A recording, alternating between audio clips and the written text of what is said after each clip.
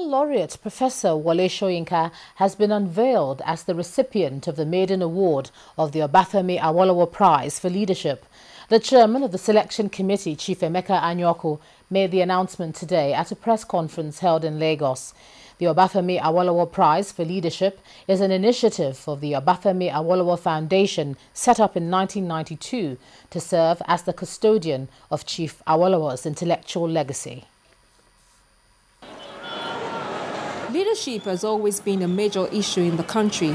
In fact, some Nigerians say that quality leadership is one of the factors militating against proper development in the country.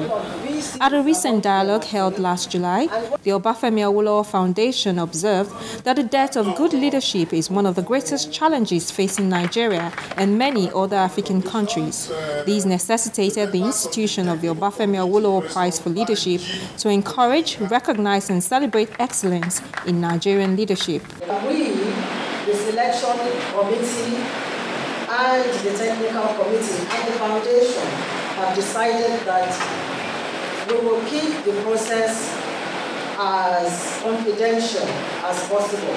The selection committee is chaired by Chief Emeka Anyaoku and some other distinguished Nigerians, including Professor Akin Mabobuje, Dr. Alani Nwajayi, Chief Ayo Adebanjo, Olorogun Felix Ibru, and Professor Fumi Shoeton. After a rigorous process of nomination and screening of individuals who have made outstanding contributions to national and international life, characteristic of Chief Awolowo's leadership style, the maiden winner of the award is unveiled. After very careful consideration, the selection committee came to the unanimous conclusion that of all the nominees presented before it, the individual adjudged to possess to the highest degree the attributes of the award, and is therefore the first ever recipient of the Obafemi Awolowo Prize for Leadership